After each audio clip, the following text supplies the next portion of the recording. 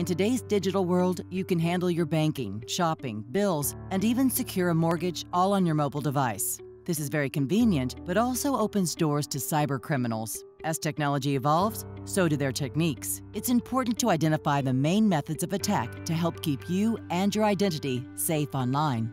From online banking to shopping to accessing your workplace's network, your login information is the virtual key to operating online and managing your life on the go. It is also the key for criminals to access your accounts from anywhere, anytime, and quite often without you having any clue until it is too late. How do they gain access to that login information? It is called password cracking. Almost all online services and computer networks utilize password-protected access to prevent outside parties from accessing sensitive information. Password cracking tools are becoming increasingly powerful and accessible, making it easier than ever to crack passwords. The first line of defense is awareness of the techniques cybercriminals use to crack passwords. Some of the most effective password cracking came simply from looking at a note someone had taped to their computer. Other attempts at password cracking are more refined. Quite often, we use common words as our password. Hackers simply guess common passwords until one works.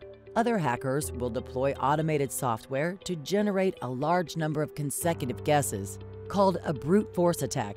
Cybercriminals also use phishing techniques, which simply trick you into giving them your login credentials. These phishing attempts appear to be a legitimate email from a trusted source that leads to a spoofed website where you can enter in your credentials for them to simply grab and use.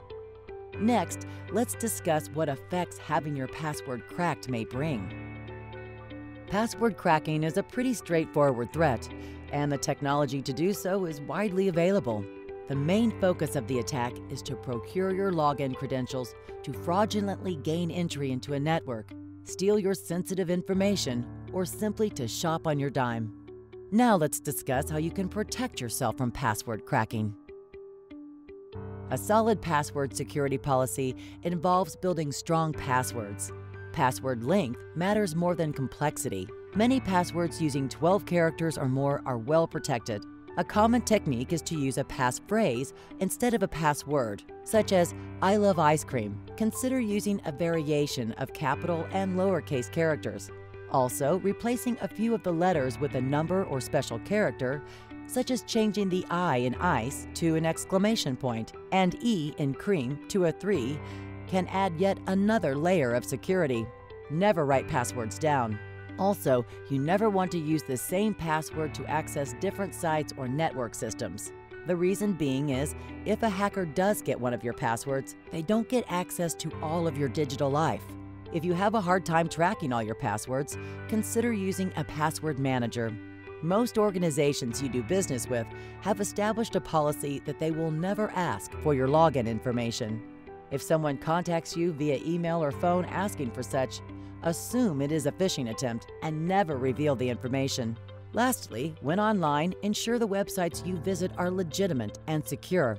Double-check the URL is correct and encrypted, meaning it will read HTTPS as opposed to HTTP in the web address. Education is the first line of defense against cybercrime. Better understanding the risks and a little caution can protect you and your valuable data.